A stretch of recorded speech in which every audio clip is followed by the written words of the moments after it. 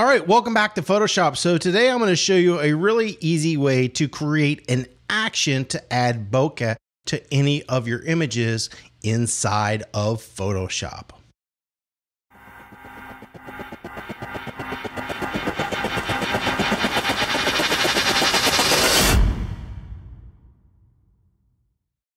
So this is a really easy action to create, and I'm going to show you two different ways to do that. One, so it automatically quickly applies an image, and then one, so it will allow you to pick between a variety of images that you've loaded into a folder. Now, the first thing that we need to do to make sure that this works correctly is I'm going to navigate. So you'll notice right here I have a folder called Bokeh Images, and then inside that folder I have two different images. Now, this is important. You need to load your images into a folder, and you cannot move that folder because we are linking a file. If you change the path of the file, it's not going to be able to find it. So if you like to move things around, put this in a place where you're not going to be moving the files around. To do any action, it's really easy. We're just going to come over here. I'm going to slide my actions over onto the screen. We're going to go out of button mode by clicking this little box right up here. And we're going to click on button mode to get out of it. Then we're going to come up here to the menu again, and we're going to go ahead and hit new action. And I'm just going to call this bokeh. And I'm just going to leave it in my default actions. I'm not going to give it a function key or a color. And I'm going to go ahead and hit record. And now I'm just going to slide this out of the way so we don't see it anymore. And we're going to come up here and start recording. So we're going to go to File, Place Linked. And then it's going to ask us to select the image that we want. I want this top one for right now. I'm going to go ahead and hit place, and it's going to automatically place that image on this file. I'm going to go ahead and hit return or enter on my keyboard so it can apply that change. You can see right here, it's got that little link symbol showing that this is a linked file. And then I'm going to go ahead and change my blending mode. I'm going to add a soft light blending mode, but you can use whatever blending mode you want, and you can change this at any time. It doesn't matter. So we're going to go ahead and hit OK. Now, if you do want to remove this from a certain area, I'm going to go ahead and create a mask at this time. And now I'm going to stop this action because we're actually done with the action, but not done with what we're going to do. I'll slide this back over. I'm going to come over here and hit stop.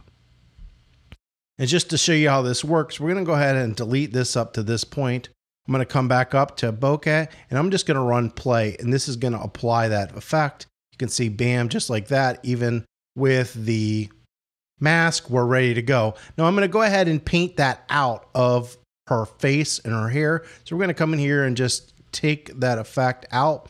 Now you'll notice that the image is getting a little bit flat and getting a little bit different color. Because this image up here, remember, it has some color. It's very magenta, and we're blending with that file.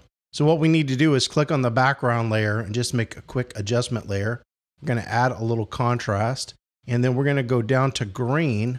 And if you go up, you're adding green, but we actually want to add a little magenta to this file. We can come back and fix this. Now, we only want to apply this to our subject. So what I'm going to do is hold the Alt Option key and drag my mask down, select my mask, and then hit Command I to invert it. So now we're just applying that effect here. And if I needed to come in and do some further adjustments with the color or adjust this, I could definitely do it, but we're going to be fine with what we have. And that instantly, as you can see, is adding some bokeh to our image. Now we're going to change this up a little bit. So I'm going to go ahead and once again, we're going to just delete this back here and delete this here. And I'm going to slide the actions back over. Right here in the action, here's the place command. What we're going to do is we're going to tick this little box. So what I'm going to do is make sure the action is selected. I'm going to come down here and play it. So I'm going to hit play.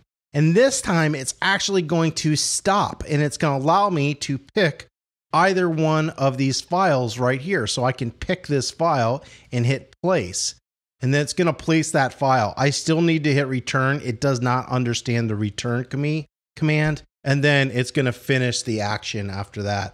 So it added the mask and added the blending mode after that. By ticking that little box out there will allow you, if you have a series of different bokeh images that you like to use, to pick the actual one that fits this image. So that's how you create this cool little action inside of Adobe Photoshop. If you found this video helpful, don't forget to give it a thumbs up. If you have any comments or questions, you can leave those below, and don't forget to subscribe.